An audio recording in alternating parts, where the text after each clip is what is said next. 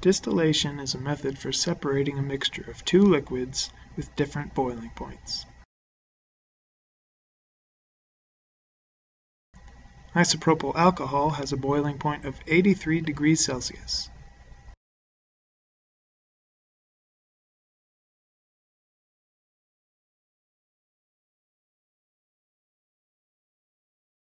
Here we add 10 milliliters to a flask.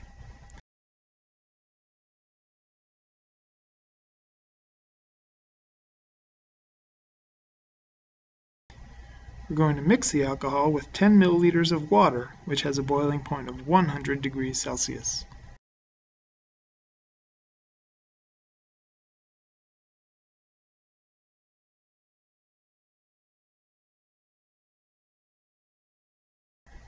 The two liquids are now mixed together in the flask, and we're going to use distillation to separate them. For distillation, we need to heat the flask, so here you can see it submerged in a hot water bath. We've also added something called a boiling stone to the flask. This small stone gives bubbles a place to form when the mixture is heated.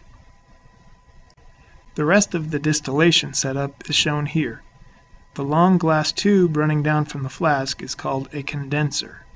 This is where gas, or vapor, will cool down and condense back into a liquid. The flowing water that you see wraps around the glass condenser to help cool the vapors. As the mixture heats up, vapors start to form, so we stopper the flask to trap them in and force them into the condenser on the side.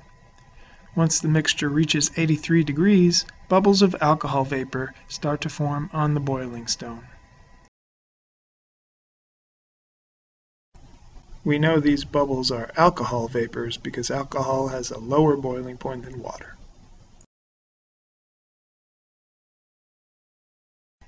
Also, at the end of the condenser, drops of liquid start to run out.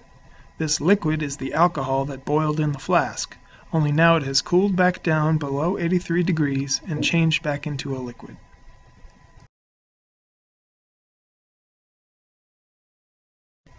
The alcohol steadily boils and condenses until no more is left in the mixture, and drops no longer fall from the condenser. We've collected about 10 milliliters of liquid alcohol while the water remains in the flask. The mixture of liquids has been separated.